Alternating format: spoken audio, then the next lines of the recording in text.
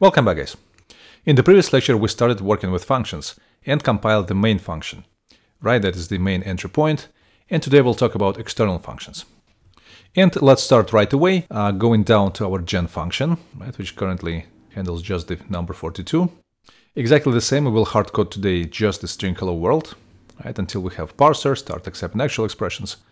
For now, we just need to understand how the string looks like.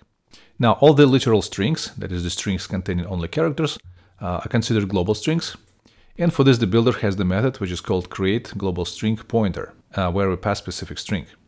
Okay, sounds good. That's pretty much it. There's no any magic in the global strings, and this should just work. Let's try and execute. And there we go, we got our string. Let's take a look. Now, first of all, we see that the string is saved into a variable, %0. Remember, as we said, ampersand prefix is used for global symbols, right? For example, the function main has the ampersand. And also this variable 0 is also global. Also, LLVM, similar to C++ or assembly, treats strings as just arrays of characters, right? Byte arrays. In this case, we see 15 bytes are allocated, specifically for the string itself, plus the new line characters. Also, we see the notion that the strings are constant, and from the memory perspective, they're byte aligned, that is aligned 1. And if we take a look at the return value now, it suddenly becomes 0. And this has happened because we used cast to i32, right, the return value of main function. Now this worked with a simple number 42. In fact, for our test, we'll need to see actual results, that is the actual string printed. So in today's lecture, we will introduce the function printf. In fact, this will be operator, which under the hood is implemented as the external function.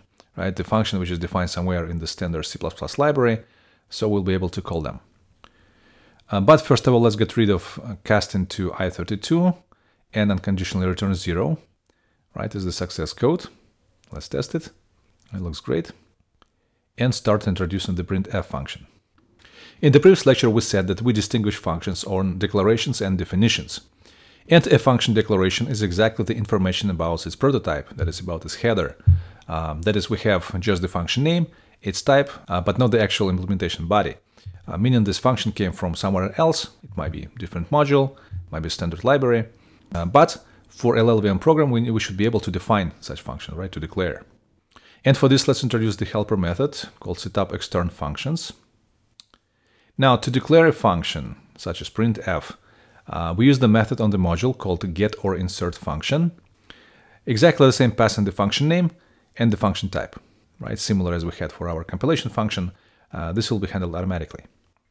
So we declare a function called printf, and now needs to specify its type. To create the type, we use exactly the same method, function type get. Right, as we said, have multiple constructors. In this case, we need to pass also the parameters. First of all, we specify the return type, which is int, that is i32. And from the standard library, printf accepts the format string, which is the null-terminated character pointer string, and the char class from C++ is just the alias for the byte. And the way we do this in LLVM is exactly defining an extra type. Let's call it byte pointer type, which is calling the getInt8 type on the builder, and also extra getPointer2. Right? Without getPointer2, we just get i8, and we need i8 star, that is the pointer to a byte. Okay, perfect. So the format string goes as the first argument. And as you can see, printf function can accept multiple arguments. That is, this is exactly the var arg. So we specify that yes, printf actually has the var arg, passing the last argument as true. So that should be it. Let's get back to the constructor of our compiler. And after we have initialized the modules, we set up the external functions. Okay, sounds good. So this should declare the function. Let's test it right away. Execute. And as you can see, we have the printf function. Take a look. The keyword is not defined, but declare, which exactly means we don't have the body, but we know the signature of this function, right? The prototype. So let's get back to our compile loop. Let's save the string into a variable. And let's implement the call to the function printf, right, to the external function printf. Now, to implement function calls, first of all, we need to get the function. Exactly the same we call the get function on the module, passing the name. Then we have to set up all the arguments. In this case, we have the string format, which may follow with multiple values. And today let's support only just the plain string, so the only argument, the string itself. And then it's plain simple. There's API method on the builder, create call, passing the function, and passing the arguments. And that should be pretty much it. Let's try it. Execute. And let's take a look at the call. Here we see the call instruction itself, right? The return type, the parameter types, right? The pointer to a string and multiple args. Then we see the function itself, and then some cryptic instruction called getElementPointer. And we will consider this instruction in detail in the later lectures. For now, take a look. We just passed the global string, that is the %0, which is also the pointer to the character arrays. But again, we'll get to this cryptic instruction getElementPointer in the next lectures. For now, we just need to know that we passed the string. And we see the actual result, that is the string is printed. Okay, so that's it for today. We got familiar with the global variables, right? Again, we see the prefix ampersand. We got familiar with the raw strings, and we also got familiar with function calls.